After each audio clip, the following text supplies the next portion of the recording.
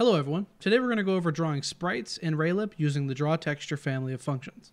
If we take a peek inside the Raylib header, and we can see that there's a ton of different functions here that start with DrawTexture. We're going to go over most of these functions today.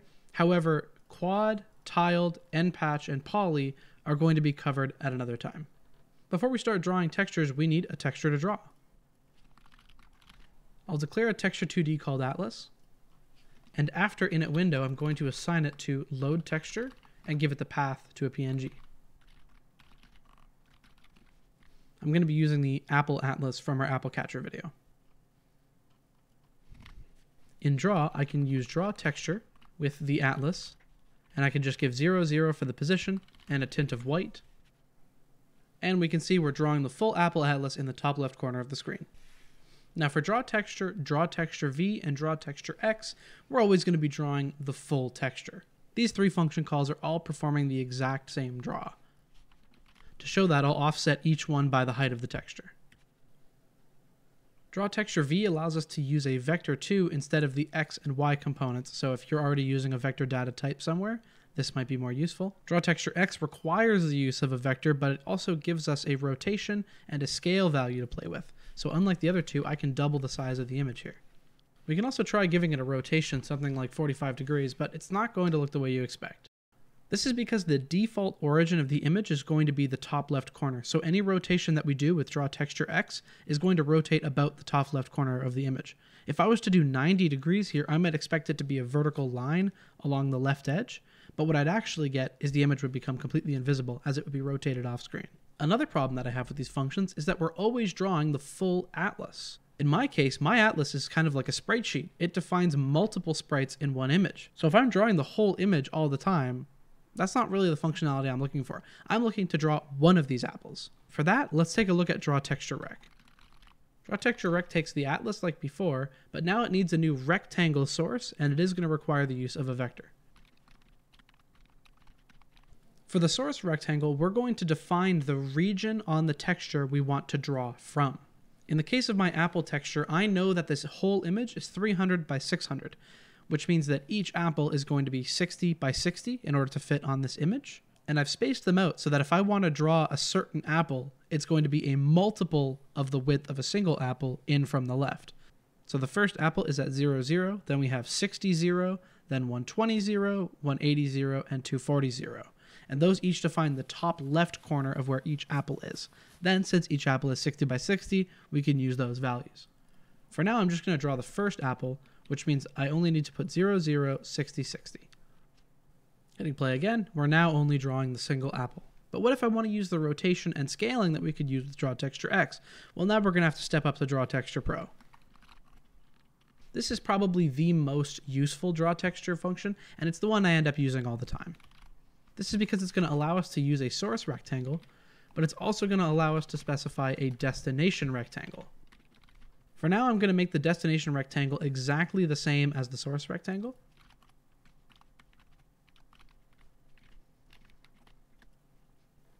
We also need to provide a vector 2 origin, which in this case I'm just using as a 0 vector. And we can also provide the rotation, but again, I'm just using 0. I want to make sure that it's still looking the same as it did before. And there we are, the same good old top left corner apple. Now, as we discussed before, if I rotate it by 45, it's not going to give us exactly what we expect. It's going to start to clip off of the screen. Again, this is because it's rotating from the top left corner. But now we can control the origin. I'll make the X and Y value of the origin half of the destination rectangle's X and Y. Now the apple is at least rotating the way that I expect, but the new problem is that it's mostly off screen because we're drawing it at 0, 0, and we're saying the middle is actually the middle, where we used to say that the middle was in the top left corner. So we need to adjust our destination accordingly. Instead of putting it at 0, 0, I'm going to put it at 30, 30. Now this is exactly the look that we wanted for the apple. The next thing is I want to be careful because I'm using a lot of magic numbers here and we don't know where any of this is coming from. Think of it this way. A single apple size is 60. So where I put these 60s, I can put apple size now. Now for the destination rectangle, if I want to draw it at exactly the same size as the source, then we can use the source width and the source height. Now the destination values aren't really magic values. I wanted to draw it at 30, 30. But what if I move this to being the screen width by 2 and the screen height by 2? That'll put us in the middle of the screen. The only other thing to change is this part here. This origin, if I want to draw from the middle of the sprite, I want to use the destination width by 2 and the destination height by 2. Now we've got our apple dead in the middle of the screen on a little bit of a rotation. Just to make this a little bit more interesting to watch, we're going to make it so the apple rotates 45 degrees per second. Now from here, I want to make the apple a little bit larger. So the way I have this set up, I can just scale up the destination by 2, and it'll be twice the size that it was in the file. That looks pretty good. There's still a few more things to talk about with DrawTexturePro. If I want to flip the sprite, whether it's on the X or the Y, all I need to do is negate the size component of the axes that I want in the source rectangle. So if I want to flip it vertically, I just need to make the source height negative. Now, originally I was grabbing the source width and height like this directly, but if we're doing that when we want to be flipping the image, then the image isn't going to appear anymore, since it's going to be trying to draw to a negative space on the screen. So there we go, our apple's now upside down. Don't be afraid to mess with the source rectangle as well, by the way. If I create an apple index and define an apple count, then in our update logic, I can make it so that when we press the right key, we increase the apple index. And I could do the same thing for going left, but in the other direction.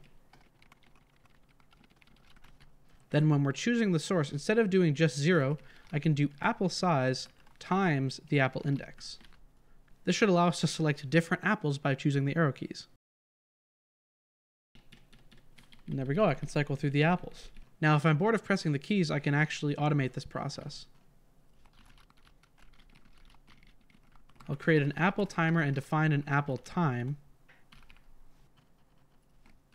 And every frame, I will reduce the value of the apple timer based on how long the last frame took. If that apple timer crosses 0, I'll reset it back to the full duration. And I'll increase the index at that time, just like we did when pressing the key. Now you're going to have to trust me. I've got my hands off the keyboard and the apple's changing. If I reduce this apple time a lot, then what we have is basically an animation. And later, when we cover sprite animations in Raylib, this is pretty much the approach that we're going to use. The only thing is that usually animations are in frames per second. So now I can hike the FPS up to 10, and we can see that the apple's spazzing out like crazy. Doesn't know what it wants to be. Well, that pretty much wraps up everything I have to say today about drawing sprites in Raylib. If you liked the video, be sure to give it a like, and if you want to see more like this, be sure to subscribe to the channel. Tune in next time when we cover how to build sprite animations in Raylib, use the npatch function to draw buttons, and how to build a simple Raylib game that will destroy the entire universe. Thanks for watching, and we'll see you next time.